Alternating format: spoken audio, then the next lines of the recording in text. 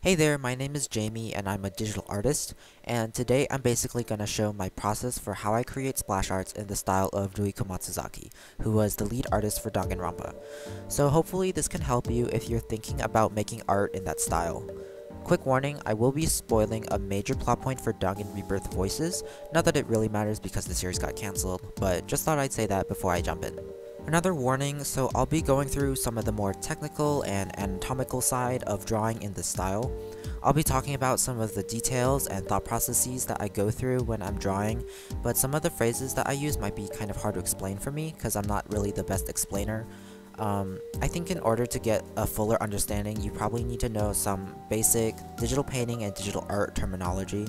So like knowing how layers and masks and airbrushes and opacity and all that kind of stuff works. How that works would really help. If you aren't really that familiar with that kind of stuff, I would recommend you watch a different video to kind of familiarize yourself with that kind of vocab instead of watching this one. And there's a bunch of them online, so I don't think it should be that hard to find it. But this video really shouldn't be your first tutorial for drawing because I'm not that great at explaining things, so sorry about that. So first of all, I'll address why I'm a credible source, so to speak. I was a fangan artist for a little over a year. Basically, a fangan is a fan-made Danganronpa spin-off. I drew for a project titled Danganronpa Rebirth Voices, also known as Dangan Rebirth Voices, and we had a few videos and then the series got cancelled, but, you know, whatever.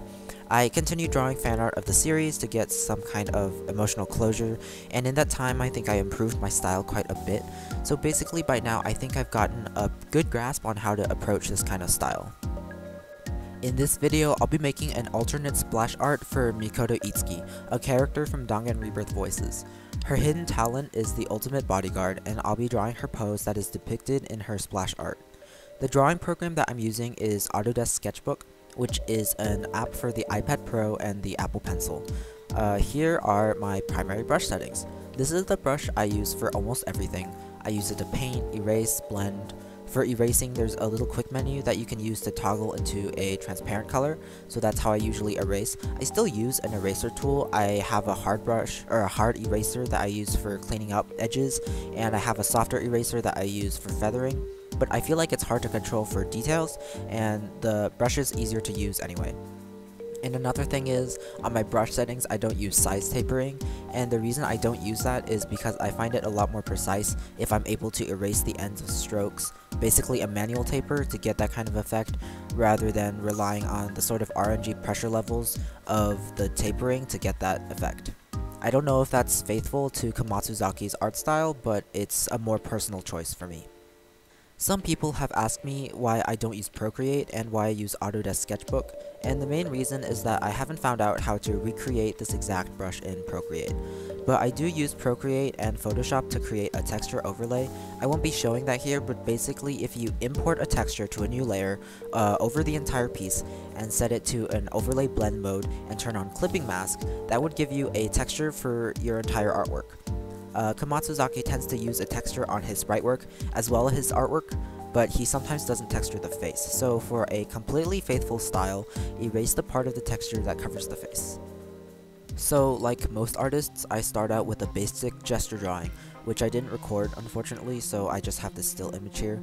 I generally like to sketch in blue or red, so I have them as part of my swatches, and this basically helps me differentiate when I draw line art over the sketch.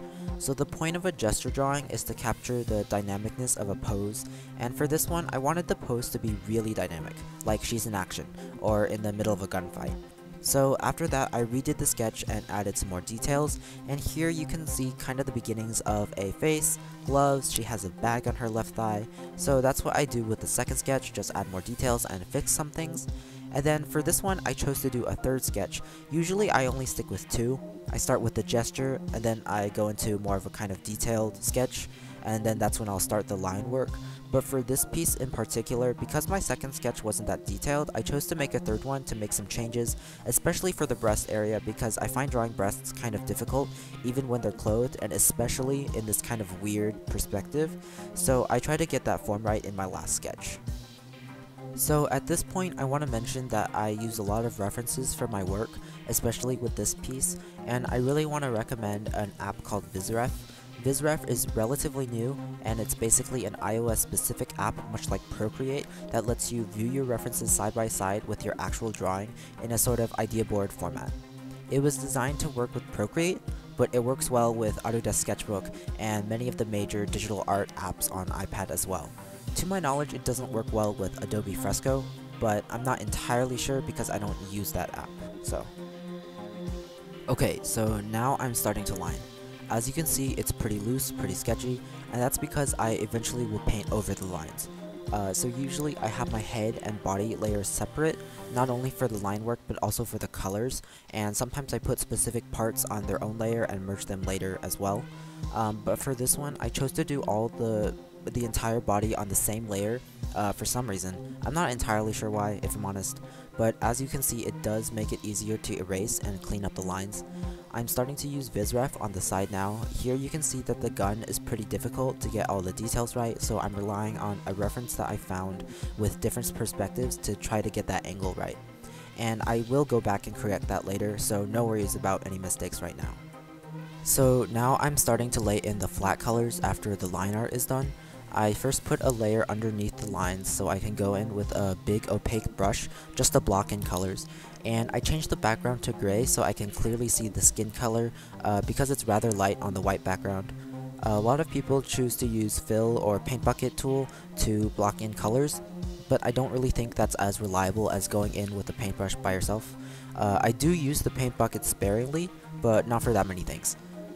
I'll talk really quickly about how I think colors are chosen for Danganronpa characters, specifically for the clothes. I haven't been able to find a pattern in characters' hair colors, but something I noticed is that most of the character designs have one or two base colors where shades of it are used throughout the design, and then there's one bold striking color that is featured on only one or two clothing parts. So for example, Mikan's base color is a light pink/white, and then the one bold color is red. And I think the colors are chosen to reflect the kind of personality that the character has. So like with Mikan, she seems really pure and girly, hence the pink and white, but the pink is on the cooler shade rather than the warmer shade to kind of show she's more of an outcast, kind of cold. And then she has a darker and sexier side to her that's usually hidden, so that's why the red is used sparingly. But this is just something you might want to think about when designing your own characters. It doesn't really have anything to do with the drawing process. I don't even know if this is how they actually choose colors. This is just kind of my theory. Anyways, now I'm at the stage where I'm redrawing the eyes, and I think the lines that I'm doing right now are actually going to be used in the final. But it's really important to get the eyes right because they're one of the defining features for Komatsuzaki's art style. Basically with the eyes are usually pretty big, but they're more wide than they are tall. The way I tried to learn, try being the keyword here, how to draw faces in his style is just by looking at a ton of his actual work. So in a bunch of his splash artwork for a lot of the Danganronpa characters, he does a lot of like 3/4 angles, and sometimes he does some like wacky and dynamic perspectives, but looking at how the faces are positioned in his artwork is a really useful tool for making sure you get the eyes and the face to look right. Even now, like as I'm looking back at this footage, the face doesn't look entirely right, but I think I fix it later, so it's fine. So now it's time for the hair. You can see I kind of started the hair already. Anyway, so for the hair, basically what I like to think about in terms of shading is that the hair behaves like clumps rather than individual strands. So like Mikoto has a bang on her left, and I chose to emphasize that there's a clump there, and then she has the rest of her hair that kind of sweeps over her right eye, and she has a longer side bang over that. So looking at how her hair is in this situation, I basically chose to emphasize a few parts. And also with Mikoto specifically, because this character looks a lot like Kaede from the original series, I'm going for a hairstyle that is similar to the one Kaede actually had in her official artwork. The hairstyles aren't exactly the same, and their poses are super different, but the hair I think is quite similar. One thing I do want to mention with the hairstyles in Danganronpa, specifically with the females, is that there is a sort of pattern to their hairstyles. It seems to be that there's usually a parting in the middle that is emphasized, and then there are usually bangs covering the forehead, and there are some exceptions to that, but usually there's bangs, and then there's side bangs that are right in front of the ears, and sort of covering the ears. One thing that was introduced in V3 is that characters with side bangs would sometimes have one longer than the other, and besides that though, the hair designs seem pretty consistent. The males, on the other hand, have crazy and hard to characterize hairstyles, so I won't really touch on that. So one thing that I did change about the Komatsuzaki style is that I made the irises circular rather than ovalish.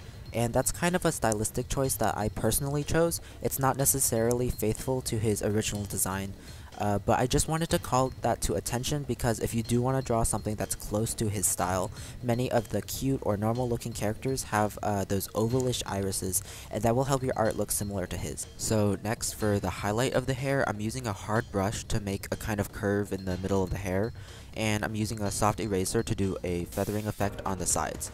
I'm not entirely sure what color to use for the highlights. Sometimes I use a light orange on a normal layer, sometimes I use white on an overlay layer, and then sometimes it's a color dodge layer and the color is based on the original hair color. Basically it's just a trial and error kind of deal, at least for me. And now I'm making a multiply layer, so I dropped the original hair color and colored in the whole hair shape on a new layer.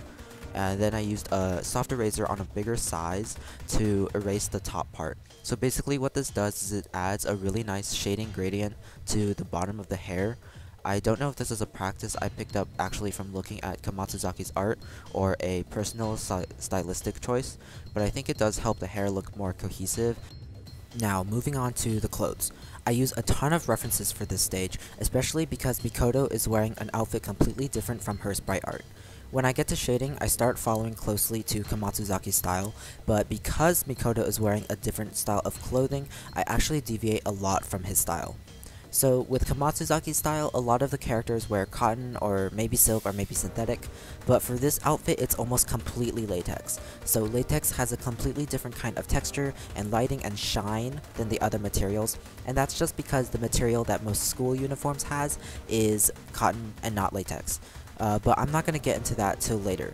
Right now I am using the same shading strokes that Komatsuzaki generally uses in his art style. Anyway, so I'm going to go into how I shade before I go into the highlights. So I shade on the same layer as the flat colors rather than using a multiply or screen layer, which is for highlights. And this is because I think that shading on the same layer is more reliable, because sometimes when you merge multiply or screen layers, the shading is inconsistent in certain areas and it looks weird. And anyways, it's better to have less layers so it's more manageable than having more and having like 600 of them.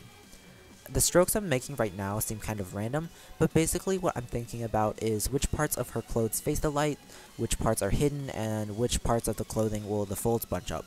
So I start with the question, where's my light source in relation to Mikoto? And it's above her. While the hair doesn't really follow the light source, the clothing does. So the elbow is facing away from the light source, so it has more shading there, and then the gloved hand under her is also hidden, so there's more shading there as well. And then just above that where the glove starts, that has a lot of shading because the folds bunch up in places there, and that's because folds usually bunch up where clothes kind of shift, either into like a different part of clothing or a different article of clothing entirely. And you can see that with a bunch of different kinds of clothing, including pants, shirts, jackets, suits, clothes like that. As for the colors I use for shading, in this case, since the suit is largely grayscale, I'm just going in with a darker gray, but I did add a bit of blue so that the color is more on the cooler side. When shading, it sometimes helps to think about the kind of personality the character has. For example, although some characters have cooler colors in their designs, they still have warmer shading in their official art to show their warm personalities, while it's the opposite for others. For Mikoto, she's kind of super logical and kind of an outcast, kind of cold to certain characters, so I use the blue to kind of show that. And this kind of calls back to how I think colors are chosen for characters, and can again help the whole body feel more cohesive. So next I'm going to start adding the highlights right on top of the shading, like literally right on top. This is characteristic of Komatsuzaki's style, and the way to know where the highlights go is to just study his art. Referencing is helpful, but really studying the source material can help you get a better sense of what exactly is he doing and how exactly is he making those forms. But sometimes the highlighting does get a little confusing, so I do go back in with the shading color and I make some extra strokes to try to make the folds more clear. One thing I do want to touch on that I think warrants some more attention is Mikoto's breasts. So I made her breasts a lot more circular than her original sketch in an attempt to make them look more stylistic, but it's not necessarily perspectively correct. I think the chests in Danganronpa art are pretty inconsistent, but it's almost always stylistic rather than realistic. Here I'm emphasizing Mikoto's chest to show her as a femme fatale kind of character, and you can especially tell that it's emphasized because of how low the cut of her suit is, or where the collar is. If you look at the reference picture, there actually isn't much shading on her breasts, so what's happening is I'm putting folds there that don't necessarily exist using the highlights, and that's something that's not really realistic, because the suit is pretty form-fitting. Like I said, the way female chests are shaded in Komatsuzaki's art style is pretty inconsistent. Plus, he really started using shading to emphasize female characters' breasts, starting with V3. But it still kind of all depends on the character. Like, Peko and Junko don't have the same level of shading detail, despite them both having sex appeal. Meanwhile, Kaede and Tenko have many folds there, but with Himiko and Kurumi, they're not so emphasized. With Mikoto, I'm portraying the fact that she's a femme fatale, so I'm adding more shading and highlights in that area. So next I'm working on Mikoto's pockets/bags that are strapped onto her, which are shaded like metallic objects. So this is kind of unique to Komatsuzaki's style, but whenever he has something that's matte or metal, it's usually shaded or highlighted to have almost a second outline. And that's something you can see clearly with Chihiro's computers, you can see it with Chiaki's consoles. It's not entirely realistic, I mean like, usually metal doesn't shine in that way, but I do think it's a charming way of portraying it. So I do tend to use that a lot on like some of the belts, the pockets. You can see even the collar is kind of shaded that way as well. This is the part where I start realizing, wait, she should be wearing latex. Because this is a femme fatale character, she should be wearing something that's more form-fitting like the reference. This goes back to what I said earlier, that I would change how I shaded halfway through the piece. The strokes and techniques I talked about earlier are characteristic of most of Komatsuzaki's art, so you can still use what I said to help with drawing clothes in his style, but I ended up covering a bunch of it and changing it to more of a latex texture to better fit Mikoto's assassin vibe. I used some more references to help me understand how latex lighting works, because it's a style of shading that's new to me when I made this, and so I pulled up a really shiny latex suit reference that's very form-fitting, and it's a little bit different from what I ended up drawing, but basically I started with a flat gray color, and then I went in with an airbrush with white, and I accentuated the center with a darker color while using more white for the sides using my normal brush, so I could try to get that intended effect with the highlights. But when I'm learning a new material like this, it does sometimes come down to trial and error, seeing what works, seeing what doesn't. It's kind of how I approach learning Komatsuzaki's style, in a way. Now for hands. Hands are difficult not because of how they're shaded, but because of their structure. I used to struggle with hands a lot, but really knowing the basic structure of how a hand looks in some basic angles and forms can really help. So for that, it just comes down to looking at a reference and practicing. There's not much else to it. There are a bunch of good YouTube videos and tutorials that can help with that as well. So for the hand holding the gun in this piece, I used references from the left to see how the perspective would affect how that hand would look. And then for the hand on the ground, I kind of went freestyle, just relying on what I knew from my own knowledge and my own experience drawing these characters. So yeah, in terms of shading the hands, there are actually a few things I'd like to highlight. One is that there's extreme shading below the fingers, so where the fingers crease, that's where the shading is the most extreme, and sometimes it'll be a line at the crease, and sometimes it'll just be implied. Another thing is at the tip of the fingers, there's usually a warmer, more pink, more red color at the tip, and that same warmer color is also usually used on the knuckles. 3 is that the highlights of the hand usually emphasize the bone structure, so they'll be drawn along the kind of the upper side of the palm where the bones would be. And then the final thing is that there are no fingernails on Danganronpa style hands. And I think this is similar to a lot of anime art. I think a lot of anime does this, but it's just something to think about. So here's the finished product. It's definitely not perfect, but I think I still got pretty close to the Komatsuzaki art style. After I did all this drawing that you just saw, I actually went back in and edited some, but I didn't record the footage unfortunately, so I'm sorry about that. I also added a hair clip that was reminiscent of the Future Foundation, as well as a logo on her thigh. You can check out why I put those there in the Phoenix Foundation's DRRB file in the description below. Finally, there's a few things that I want to add that happen after a piece is finished.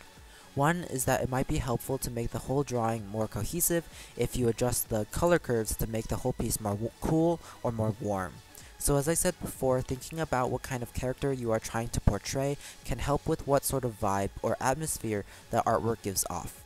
So for Mikoto, I kind of kept in mind that the outfit would be cooler because of her personality, so I didn't really need to use the curves, but sometimes when a piece's shading seems inconsistent to me, I'll go in and change the curves. And finally, the texture overlays that I have been using for DRRB are actually different from the ones that official Danganronpa artwork uses. I have the texture that I use linked in the description, but I'm not sure if the official one is available to use. But basically an overlay at 50% is what I use for the DRRB texture, and that goes on right at the end. So yeah, that's the end of my process video. My process is definitely not the same as Komatsuzaki, and it's not even that good of an imitation, as much as it is just my own style, so what I've said should probably be taken with a grain of salt. I'm not the best artist, and I still have a long way to go, but I hope I've been able to help at least a bit with drawing in this style.